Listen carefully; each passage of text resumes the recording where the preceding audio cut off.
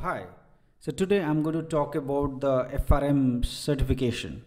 FRM stands for Financial Risk Management. It is a certification very popular among risk management professionals, also quant professionals working in banks and NBFEs and fintechs, especially with big banks, right? The quants working in big banks, a lot of them do FRM certifications. So I'm going to talk about whether this certification is useful and who should do it and who shouldn't do it, right? So this certification is very popular among risk management professionals, quantitative risk management professionals as well.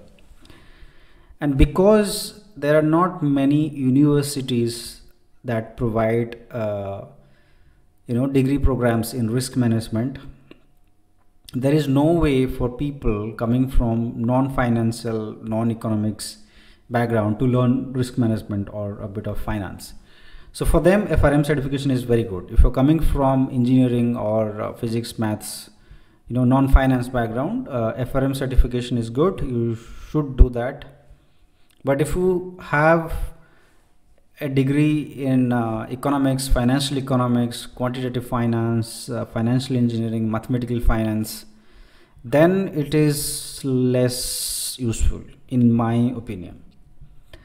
So the FRM certification is very good in terms of knowing about risk management and bit of finance, but not so good about learning quantitative techniques.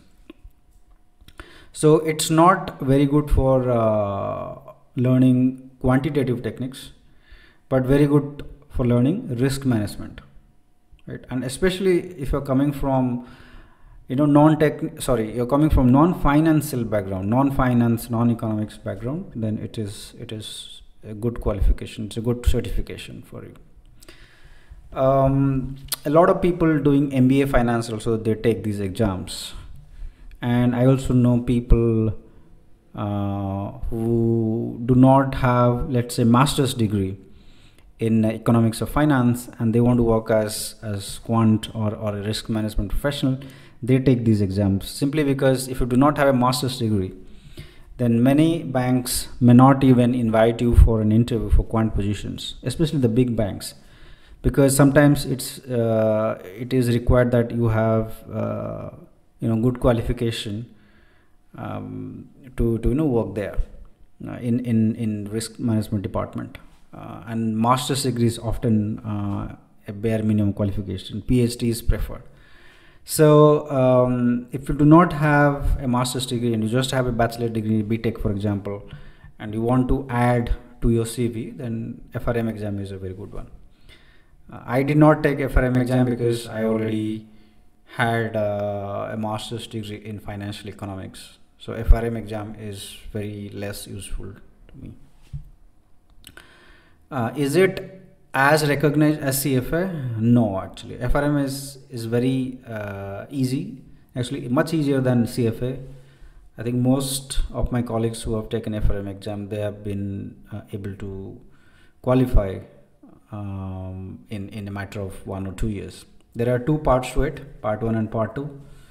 Part 1 is easier, part 2 is a bit more difficult, but I think most people have managed to pass the exam. So the pass rate is much higher compared to that of CFA, right? And if the pass rate is higher, then the value it carries then is somewhat low, right? So in that way, it is it is less worthy compared to that of CFA, but nevertheless quite recognized in the industry. If you come from a country like India and you want to work in UK or Europe, right, your degree programs, your degree certifications may not be valued by the European banks or the American banks, right? Although that's not the case, right? So in that case, actually your FRM certification will definitely give you a lead, right? So people will trust your FRM certification more than your master's degree or bachelor's degree, right? But it is not needed to get your first job, right? There is no need of it. In fact, majority of my colleagues do not have FRM qualification. Other than FRM, you can also do PRM. So PRM is the competitor for FRM. I think a group of people who used to work for GARP, and they were also part of FRM. I think they branched out and they started a different certification program called PRM. It's less recognized compared to that of FRM, but nevertheless a very good certification, as good as FRM, and less costly compared to FRM, right? So if you're coming from non-finance background, I think you can take it, but I wouldn't recommend you to take it if you're able to read a lot of books and take some courses from different institutions, right? I would rather prefer doing CFA or CQF, these qualification compared to FRM, because I think FRM is not that difficult. CFA is very difficult. You learn a lot when you do it.